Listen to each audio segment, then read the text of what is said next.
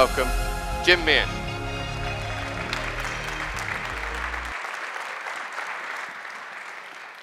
Thank you, William, and thanks to World's 50 Best for hosting us. I normally would get up and do my best Steve Olson impersonation, kind of channeling the country preacher.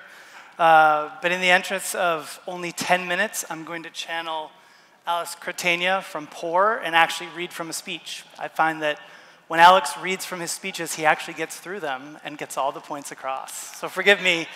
The concept of being the best is something that is, oh, there's Steve Olson right there, is something that we in the Midwest, I think, have a really hard time channeling. So what I'm going to read is a sort of my rationalization of it. And my talk is called World's Favorite Bar, which is something that I find maybe more easy to digest as a Midwesterner, and it comes from Jacob Breyer's reminding me that perhaps it's not actually 50 best, but it's a selection of the voters' top 5 favorite bars collated. So I'll begin. I've been asked to speak today because PDT was recognized as the best bar in the world in 2011. It was the leader of the list until 2015, when we'd appeared 8 consecutive years from 2009 to 2016, our last year on the list.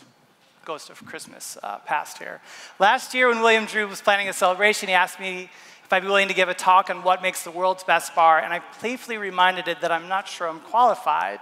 In spite of PDT's departure from the list, I couldn't be more proud of a team in New York today, including a handful of staff members who opened the bar with me in 2007. My protege, Jeff Bell, who's now worked on St. Mark's Place longer than I have, and our head bartender, A.K. Hata, are prodigiously talented operators who've improved our team and raised the standard over the years since I've left. I'd be lying if I told you I didn't care about being off the list today, but I suppose it makes more sense given how much the industry has changed since the list inception in 2009. Before I began discussing them, hopefully distressing what will invite me to speak today, I think it's important to point out how small this industry was back then.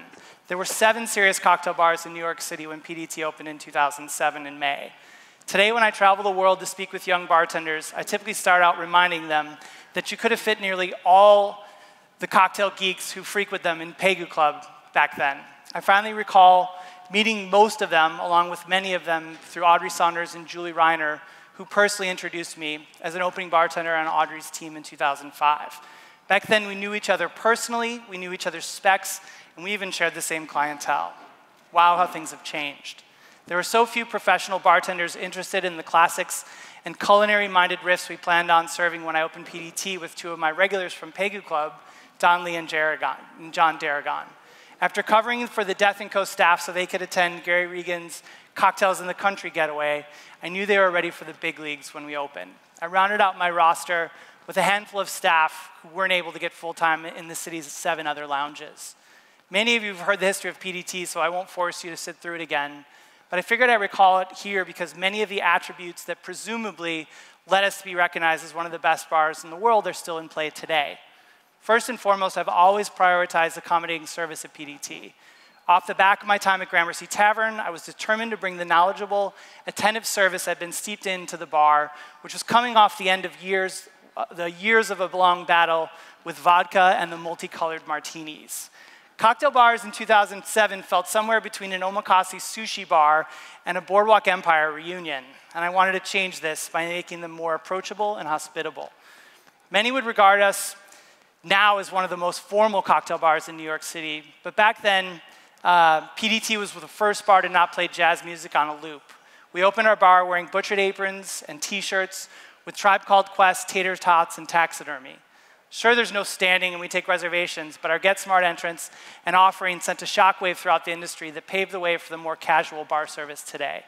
Back then, I was hugely inspired by Sasha Petraske's systems at Milk and Honey, including taking reservations, upholding etiquette among the staff and patrons, and cross-training the entire staff so guests were always served by an expert. At that time, Sasha was reclusive and refused to take most interviews.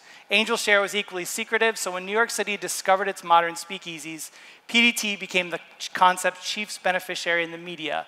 This was back when print media was king, which brought us new guests. PDT opened amidst the financial crash when sprawling opulent bars closed or reconcepted to stay afloat. Lobster and steak were soon replaced by short rib and pork belly on menus across the city.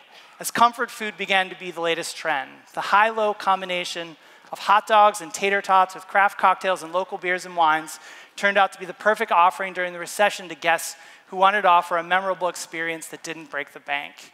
When Don Lee combined the best of both worlds in the Benton's bacon-infused bourbon old fashioned on our first winter menu in 2007, served with the city's first crystal clear commercial ice cube, we never looked back. It's still our most popular drink in New York and Hong Kong to date. I'd like to say this is a good time to point out that success isn't just the byproduct of hard work and ingenuity, it's a byproduct of timing and luck, which we had a lot of both back then. Despite being off the list, awards, podiums, and out of the media for the last few years, PDT is busier than ever. And while I'd love to credit my handiwork, I've come to the humbling conclusion that my business partner, Brian Chabaro's kitschy phone booth entrance in Criff Dogs is the gift that keeps on giving. Because what I've learned over the years is that people don't just go out for camaraderie and drinks, they go out for an experience, something to share with their friends and colleagues the next day, and our much beleaguered phone booth entrance gives this to them. Of all the interest in PDT over the years, one of the features I'm most proud of was being featured as a case study in Jonah Berger's best-selling book on discovery brands, Contagious.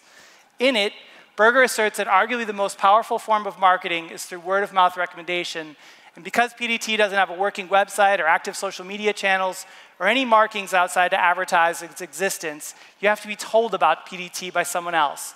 And this he found significant. I still do today when I sit up on the stoop above the bar and see groups of New Yorkers and tourists alike point out our shabby storefront and say, this is where PDT is. Perhaps the main reason I find it so gratifying is because I've told the story of PDT 1,000 times to anyone who'd listened to it. And unlike a game of telephone, I often hear it repeated back to me correctly. We take day of reservations, there's no standing, bar seats are first come, first serve. For walk-ins, the hot dogs are cooked at Criff Dogs and garnished with ingredients from nearby chefs' kitchens. Like so many of New York City's institutions that I've been inspired by, PDT has stubbornly not evolved in matters seemingly crucial to making the list today. We don't have a Facebook or Instagram page, and after a short foray on Twitter, I lost the password to our account and didn't make an effort to recover it. We're a speakeasy after all, right?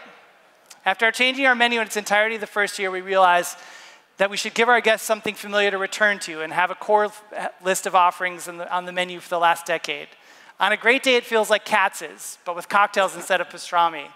Maybe the analogy isn't completely accurate. We're still innovating, if you ask me, but we've foregone fancy tech, vintage spirits, and garish glassware for a more elemental drinks program. One of the first things I learned thanks to the Benton's Old Fashioned is if you're ever fortunate enough to travel abroad to make your drinks at a cocktail festival or a pop-up, it's nice to have drinks prepared with internationally distributed ingredients so you can travel with clothes instead of bacon lard to wear while you're sightseeing instead of prepping. Indeed, PDT was one of the first cocktail bars to pop up. One of them landed us a second nicer location in Hong Kong, which just celebrated its first birthday. Having put on the hot dog and cocktail show in Hong Kong, Melbourne, Tokyo, Paris, Barcelona, and beyond, Jeff and I are more selective about these opportunities now and don't host guest bartenders as much as we did when we opened.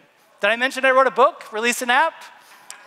Have fielded finalists in international drinks competitions? All of this wasn't enough to make the list in 2017 or 18, but PDT had its time in the sun, and I'd say it's pretty darn cool that we were once among so many other great bars and bar operators like the ones I'm here with today. To conclude, yes, I'm actually going to stop talking in time. I'm deeply honored to share this stage with the industry leaders that follow me today. I want to thank 50 Best for gathering us here to commemorate the 10th year of this prestigious list. I hope it will continue to epitomize the values of our industry I'm most proud of: hospitality, generosity, hard work, ingenuity, camaraderie, and some new ones I'm excited to see more of: social progress, environmental consciousness, and political action. While all being in the drinks business, we're first and foremost in the relationship forging business, and in our best moments, the memory creating business. Tonight, you've all created another one for me. Thanks to Top 50, or 50 Best, for the privilege of getting these talks underway on behalf of my team at PDT. Thank you very much.